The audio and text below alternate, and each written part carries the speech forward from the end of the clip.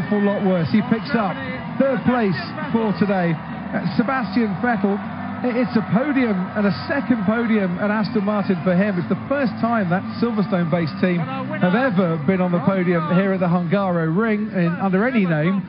And how about this for Alpine, who've won as Benetton, have won as Renault, won as Lotus, and now they won as Alpine. That Enstone team will enjoy this for a while. Lewis Hamilton looks absolutely exhausted.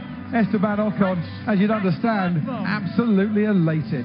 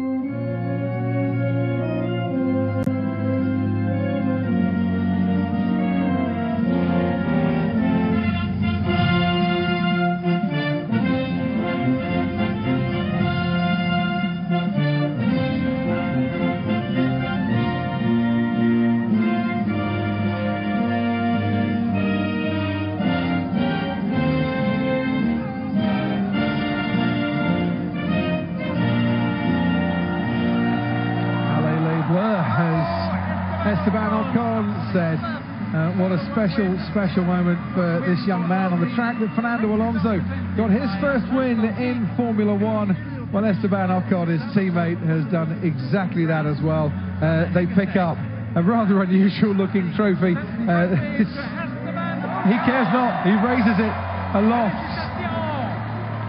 Victory for Esteban Ocon and for Alpine. Sebastian Vettel at second today. Well, he picks up another podium for his new team. His teammate Lance Stroll given a 5-place grid penalty for the next race for causing a collision at the start today. Same for Lewis Hamilton too, whose teammate Valtteri Bottas is also given a 5-place grid penalty for Spa.